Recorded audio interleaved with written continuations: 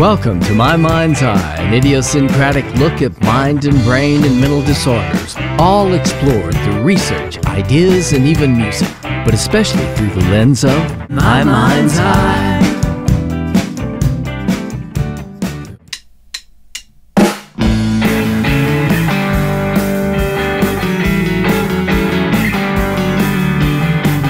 How free is your will? What's the difference between you and your brain? And is brain science dismantling personal responsibility? I'm here to talk with Mike Gazzaniga about these issues today. Mike's the director of the Sage Center for the Study of Mind at the University of California at Santa Barbara. His most recent book is called Who's in Charge? So Mike, I gotta ask you, who's in charge? Well, luckily for us, Mother Nature has given us an organ to control our action, and that's the brain.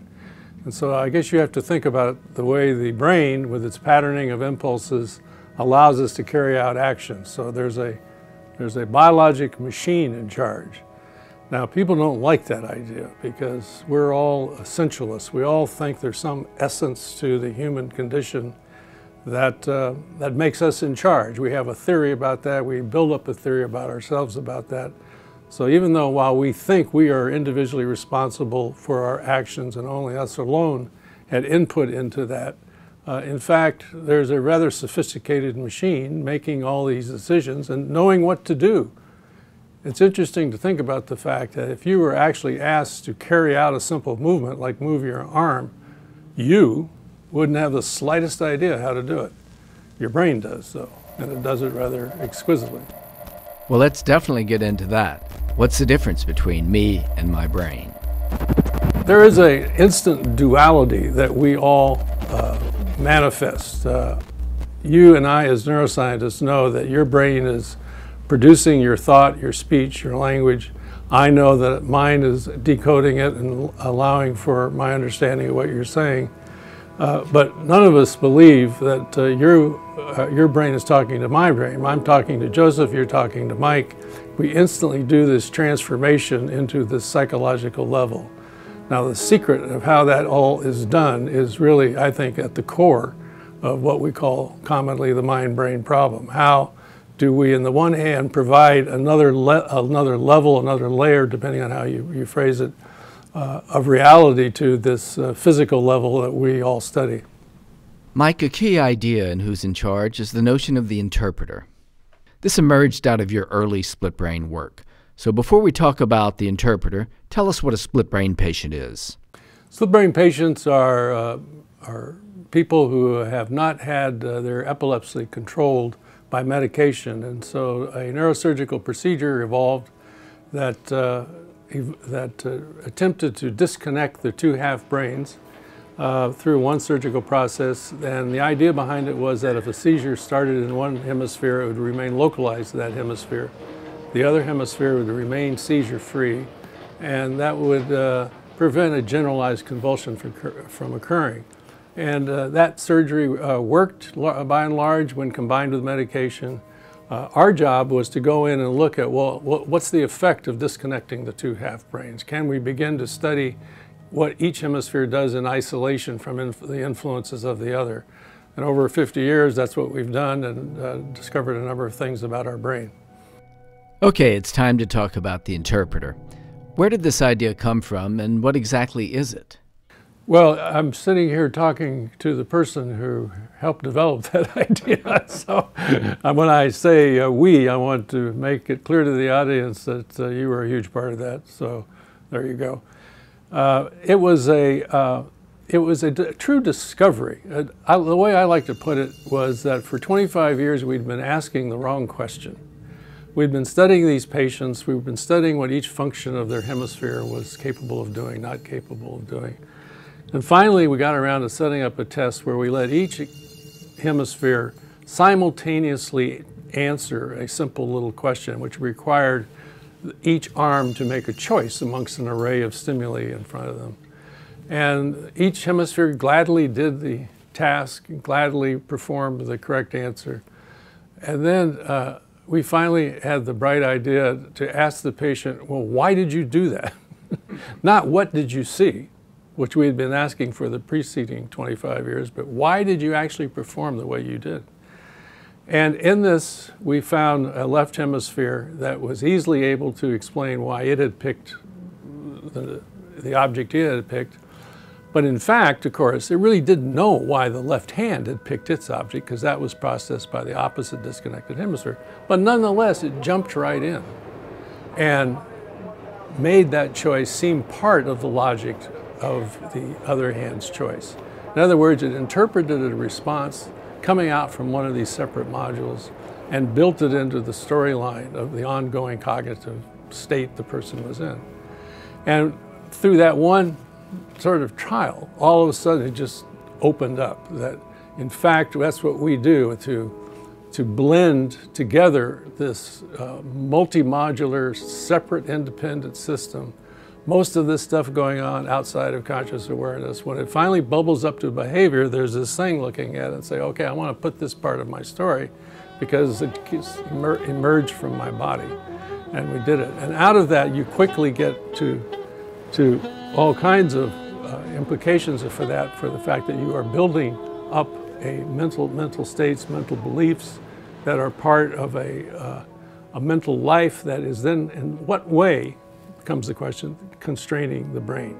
And that's the big $64 question that we're all grappling with in this field, that while on the one hand you have the brain generating these mental layers, on the other hand the mental layers are real, and how do they in turn feedback and constrain the brain?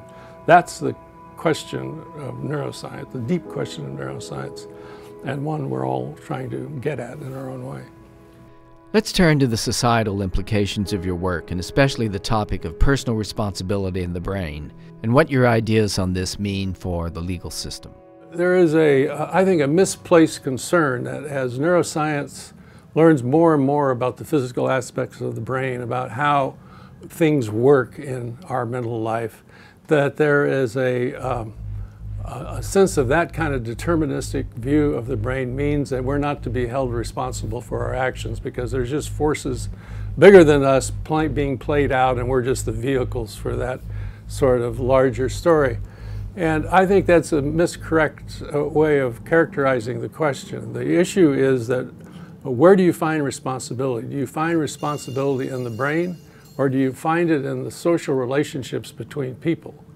And once you understand, I think, that responsibility, the concept of responsibility and personal responsibility, is in the social relationships people have as a group, then no matter what you discover about the brain, you'll never impede, you'll never impact that notion. So responsibility remains true, and we are to be accountable for our actions. These functioning deterministic brains that we all have can easily follow rules or not. We are rule-following people, and that's a rule between people. So given that's the layer we're talking about, there is absolutely no reason not to hold people accountable for their actions. And the question becomes, once we understand that, the question is, okay, they are responsible for their action. What do we as a society want to do with a wrongdoer? How are we supposed to handle that? Do we believe in retribution? Do we believe in treatment? Do we believe simply in sequestering them off on an island so they don't bother us? What is it we believe in? That is a social decision that we as a culture will have to make. And I, quite frankly, don't think that we have enough data to know how to answer that question right now.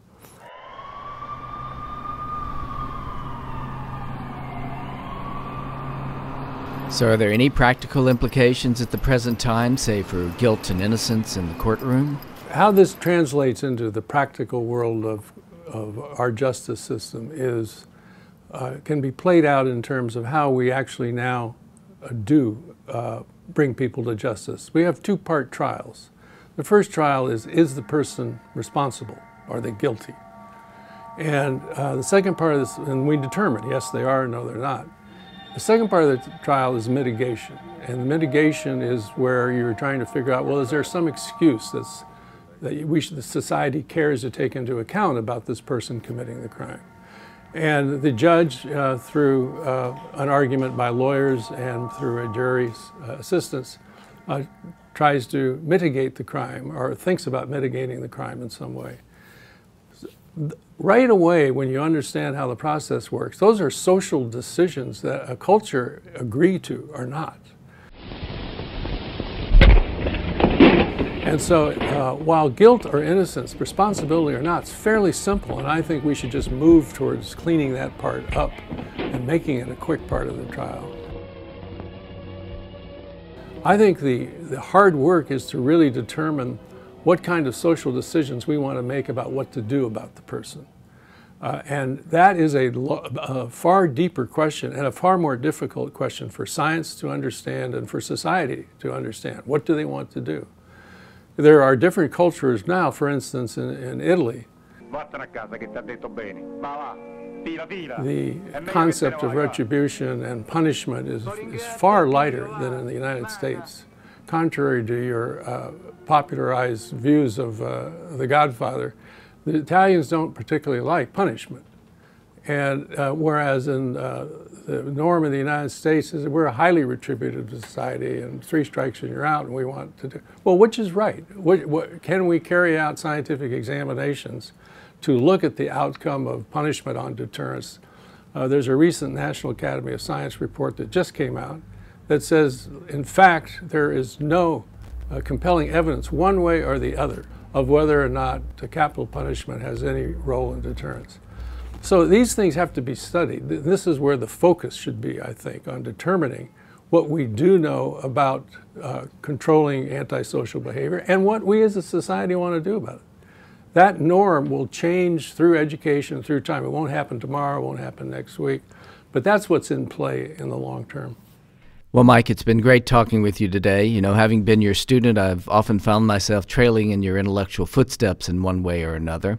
And even though I've never worked on free will, your musings about it back in the day have stuck with me. So I wrote a song about it in your honor. Let's close this session off with Alexi Gambi's music video of the Amygdaloid song, How Free Is Your Will?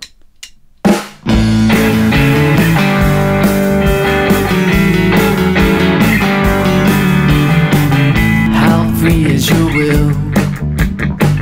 Do you have control? Are you in charge? Who's running your soul? How free is your will? Are you automatized? Just a bundle of habits? Is your freedom disguised?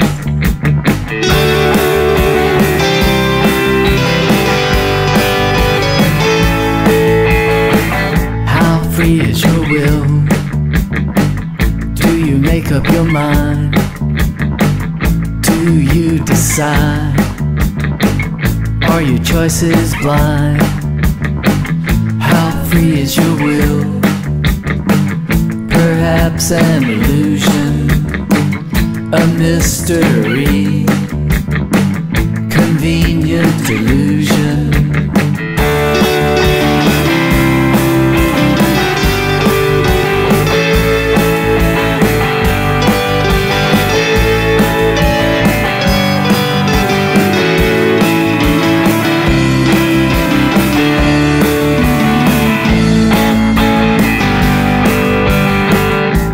Free is your will. Once you decide, are you compelled? Do you have to abide? How free is your will? Can you change your mind? Reverse direction, leave a choice behind. How free is your will? Well of dignity, fountain of pride, sea of grandiosity.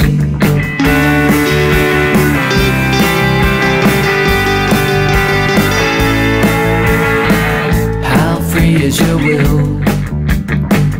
The stuff of lore, the source of evil, the reason for war.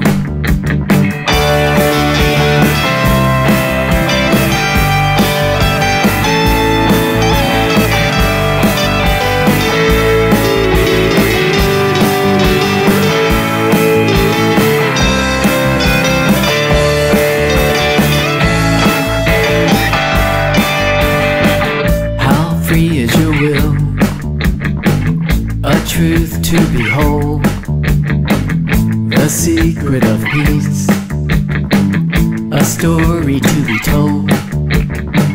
How free is your will, the way to stand tall, the basis of good, the hope for us all.